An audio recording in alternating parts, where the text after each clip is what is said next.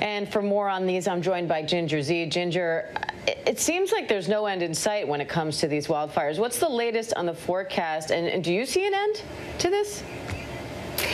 Yeah, I don't, unfortunately, Diane. I think the pattern has set up, and in a lot of these places we are in extreme drought, which I'll explain in a bit. But first, let's start with the immediate forecast, because that's the immediate threat. We do have red flag warnings all the way up there from Oregon down to San Diego and Riverside counties, and that's because right at this moment we have the pattern set up for winds offshore in Southern California. That always creates problems because you can heat it up and dry it out even more so. We already saw close to records yesterday go to 100 for Burbank, Los Angeles 91. Heat alone just makes it hard for firefighters. It's the wind, when you have a 40-mile-per-hour gust expected, that can really fuel and make those fires more erratic and take the relative humidity down, Diane, between 8 and 12%. And so this is really the problem. You've got that jet stream. It's way up in Canada. So when we have a ridge like this, you have high-pressure systems under it. High-pressure systems rotate clockwise. We're showing you the flow that's up in kind of the middle of the atmosphere. What that does is settles the air. It does not allow it to lift or sweep out, and so you're going to end up with heating, and so the heating will stick around Burbank 104 Wednesday, 102 Thursday, and it just gets drier and drier, Diane. And Ginger, we know this has been a record-breaking fire season in California. Can you explain a little bit about why this season has been so bad?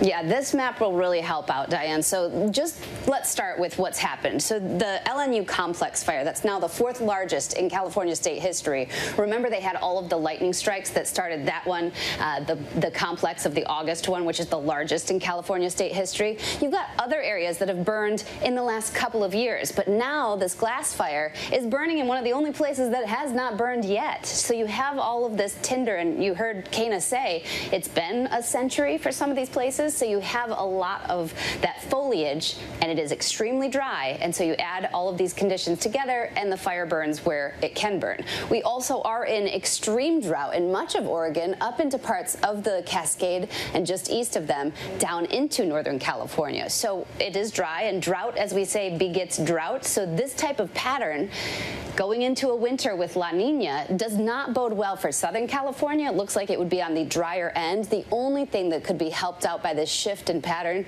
would be the Pacific Northwest potentially getting a little wetter. But we always say that, and I think it's really important to note, you don't forecast any moisture for an area that has been this dry. And on top of all of this, you've got bark beetle and some of the land management issues that we're worried about in California, Washington, and Oregon. So watching all of that, and unfortunately it does not look great going into the rest of this fire season, Diane. All right, you may not be able to forecast moisture, Ginger, but we will cross our fingers for it. Thank you.